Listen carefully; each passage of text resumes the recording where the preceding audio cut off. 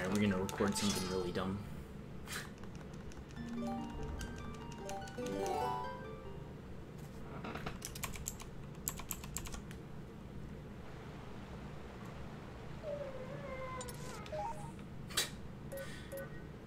Alright. So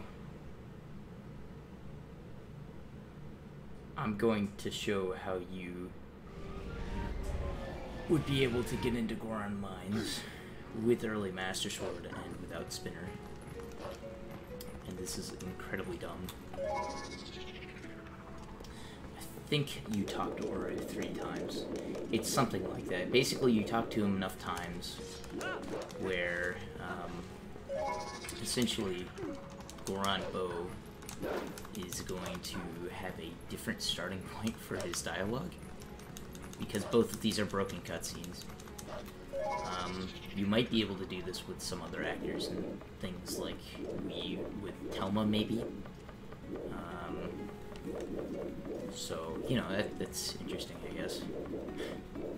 I don't know if GameCube has a single way to do this unless they use Russell for this. Yeah, I guess they could use Russell for this, but you need Spinner for Temple of Time anyways. Alright, so I'm going to talk to him 3 times. And then I'm going to warp to Death Mountain. This is on a normal 80% file up to Isegale. So, like, it has Master Sword, basically, and hasn't done Goron Mines at all. Alright, so I'm gonna go up the normal way, because I don't have the Spinner to get out of the elevator, and I think save warping gets rid of this. So we're gonna have to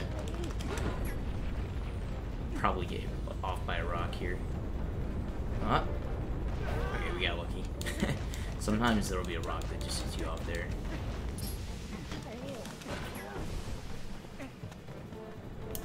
But yeah, we have to go up this way if we're going to do this, which doesn't make it particularly fast, but whatever, not much we can do about it. It's probably only like 25 seconds slower than early elevator, so... And this doesn't even require iron boots, technically. Like, you can just skip the wrestling entirely. Like, it acts as if you already beat the wrestling.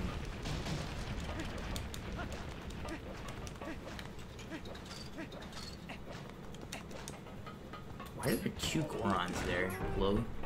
You see this? There's 2 Gorons. What the fuck?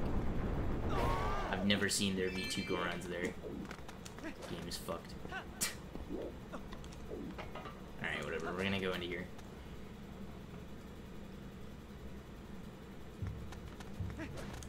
Hey, so...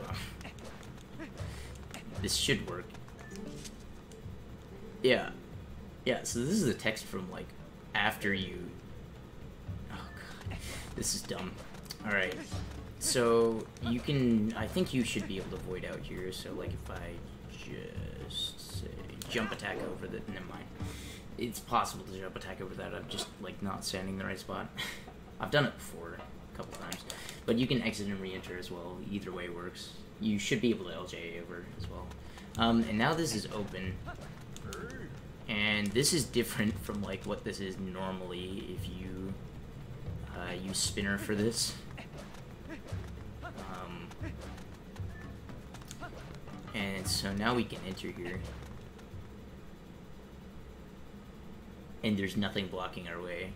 We just go into Goron Mines after having Master Sword. So you no longer need the Spinner. It's probably still faster to have the Spinner. But anyways, Goron Mines, you no Spinner with Master Sword. Take that, Atheist.